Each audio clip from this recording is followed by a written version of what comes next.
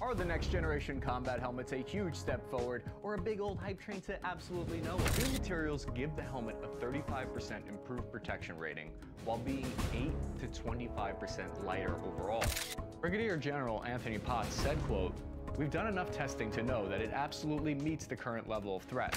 This is the Army's new IHPS helmet. This polyethylene and carbon fiber helmet has a myriad of features, including add-on rifle-rated armor and a mandible for turret gunners. However, it's currently being issued largely standalone.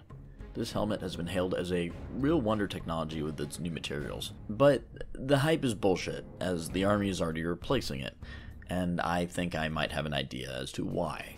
Some of you may remember the emotional anger I had with the lackluster performance of the Russian Army's standard issue 6B47 helmet, where I asked questions like, does the Russian government care about its soldiers? That, my friends, is foreshadowing. And no, before anyone asks, this helmet isn't listed on someone's clothing record somewhere. Many polyethylene helmets like the ECH have been able to resist some serious impacts in other tests. Some of the 3M and OpsCore helmets these days are now rated against rifle rounds. And cost be damned, helmets stopping rifle rounds should be the new American standard. The technology is here, and don't give me any cop-out excuses stating that the frag protection is enough, because we've had frag protection for over 100 years. Rant aside, existing polyethylene helmets set the bar pretty high for the IHPS, and I've heard a ton of hype over it. The other special character for this video is the Russian 7N21-1 armor-piercing 9x19mm bullet. It has a hardened steel core that separates from the copper on impact. This bullet is effective for soft armor and barrier penetration, and is loaded a bit hotter than normal. We don't have a chronograph today for these reloads, but I will test the FPS in a future video. I know that's annoying, but feel free to email me a little later if you'd like to know any specific test related data, including the FPS of these bullets. A fan has also done me a huge favor and compiled a new test results file that combines hit results from all previous armor and helmet tests that you can download on Google Drive in the link below. I received these bullets from Flat Range Operator, a good friend of mine and an exotic bullet collector in the United States. It is incredibly difficult to get Eastern armor-piercing rounds in the US, so if you have any, please don't hesitate to reach out, as I'm testing Western armor versus their relevant Eastern armor-piercing analogs, as I did for the Russian body armor videos. I don't have an official sponsor for this video, but Element Training Center in Holt, Florida lets me use their range and a lot of their weapons at no charge. They have an extensive facility that I've been doing all my testing at. Check them out and you might catch me doing some mad scientist stuff out there. I really can't thank them enough. The first round we're going to shoot is the classic 1950s steel core Czechoslovak 9mm round. This is a slower 9mm AP round that so far no helmet has been able to stop. I'm not expecting a good result here, but I want to hit the helmet at its strongest and push its limits. I'm shooting out of a Glock 34.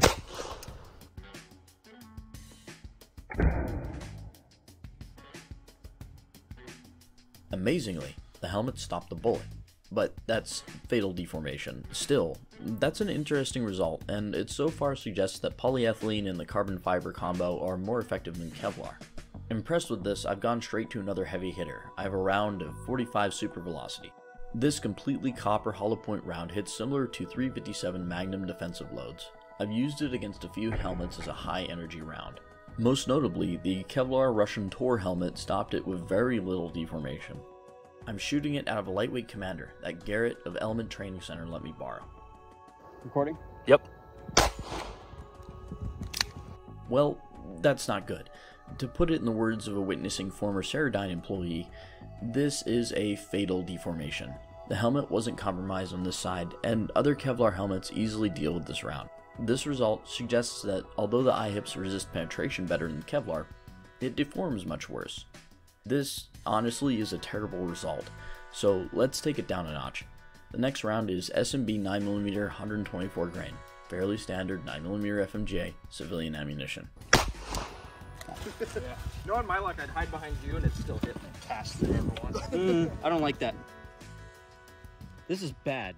While this deformation is less than the super velocity, this is still at least a traumatic brain injury inducing deformation, and this is a completely unacceptable result. This helmet is absolutely not level 3 NIJ. A PAGS helmet from the 80s could have produced better results than the IHPS. This is absolutely horrifying to me and shakes my confidence, and it should worry you as well. This helmet, as it's being used now, defends against rounds equally as poorly as the Russian 6B47. However, these results show that it is an adequate fragmentation stopper and does have the saving grace of having the option to add rifle-proof armor. The suspension and padding are also superior when compared to the 47, but these are all copes for the ballistic performance. In an age where rifle-proof helmets are being produced, why spend $1,100 a piece on helmets that are outperformed by Kevlar competitors that would cost the Army a third of the price? I must not have a big enough brain to comprehend the decision making behind this project. However, there is a golden lining. The Army seems to agree with my assessment, as they're planning to add the letters NG to the IHPS to make the next generation integrated helmet protection system.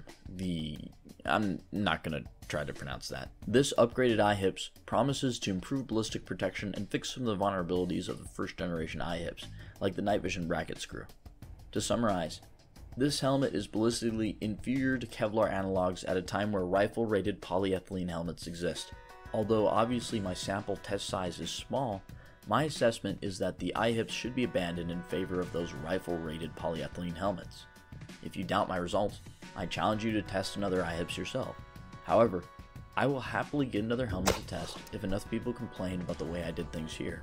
I understand that there are careers and emotions tied to this helmet, and if you're professionally involved, I'd say you can still take solace in the fact that the standalone helmet still stops fragmentation.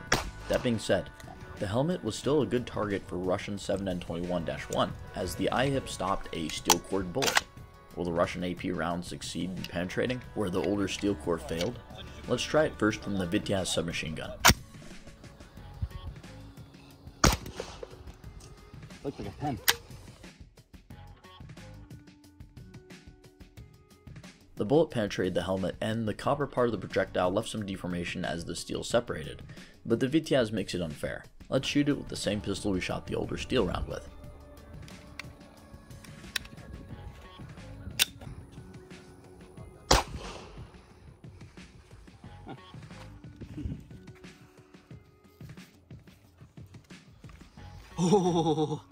Oh, a clear pen.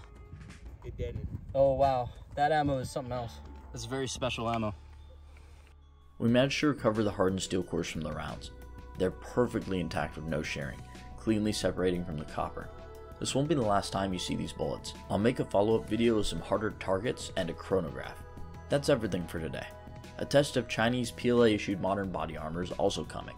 Remember, I'm always seeking donations of armor-piercing ammo, helmets, and body armor. This video also didn't have an official sponsor, so if you're interested in getting your products sold, hit me up. Goodbye for now.